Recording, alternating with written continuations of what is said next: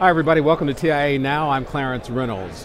What are the fundamental challenges of edge versus cloud, and why does the concept of scaling up SD-WAN technologies satisfy some needs but complicate others? Well, Saeed Wusal is CEO and founder of Zadida, and he joins us to talk about some possible solutions. Thanks for joining us, Saeed. Thank you for having me. So your session here at ONS 2018 centered on edge versus cloud.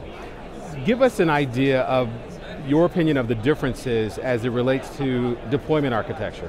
Sure, great question. So the way we think of the edge is, we think of it as the next big wave in computing. We've had enterprise computing, we're in the midst of cloud computing, and the next big wave will be edge computing. And edge computing is really all about, we're going to have ubiquitous compute. Compute will be in everything we know and own and have, cars, buildings, whatever.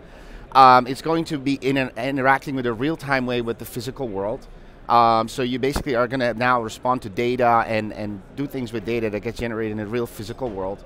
And we're really going to be building this cyber-physical world that Industry 4.0 as part of the industrial fourth revolution talks about. So when you think about deployment architectures and how we kind of are looking at it at edge, is effectively edge is an evolution out of the embedded world. And when you look at embedded, one of the things they never had to worry about is connecting these things to the network. The embedded systems tend to be, we've had embedded systems for many years, but they weren't connected to the network. Now that we're connecting to the network and we're enabling these systems to start communicating with each other and do intelligent things, we need to start rethinking about how we deploy, manage, and secure the applications that do that on these devices. So that's really, I think, the interesting thing is we need to learn from the cloud, because in the cloud obviously was a massive growth in terms of how we took applications to the next level.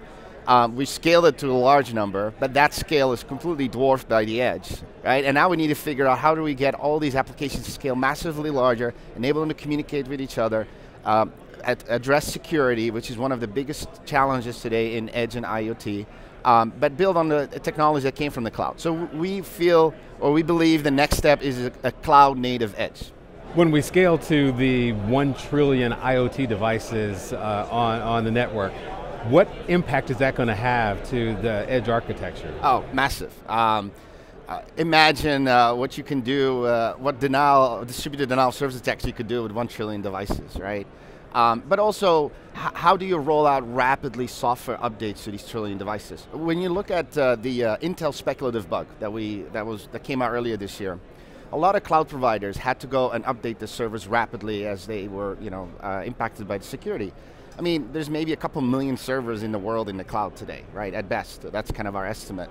Imagine now you have hundreds of millions of these server-like functions sitting in cars, and like car manufacturers ship more than millions of cars per year.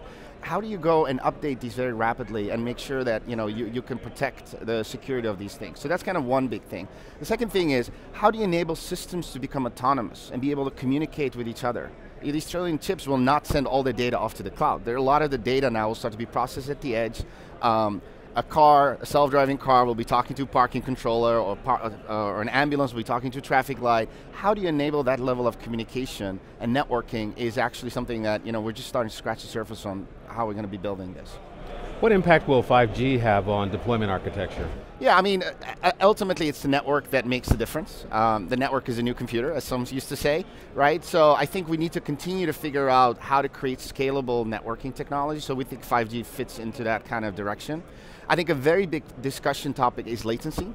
We're seeing this in some of the customers that we're talking to.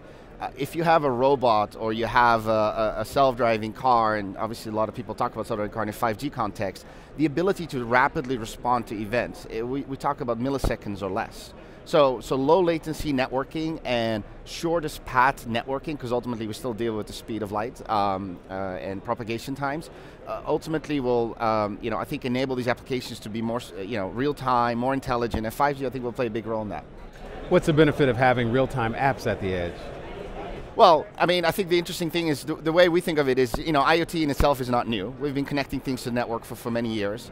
What we do is we have these things send all their data off to the cloud, and all this responding of, interpretation of that data and learning from the data happens in the cloud. And that's an architecture that has worked very well.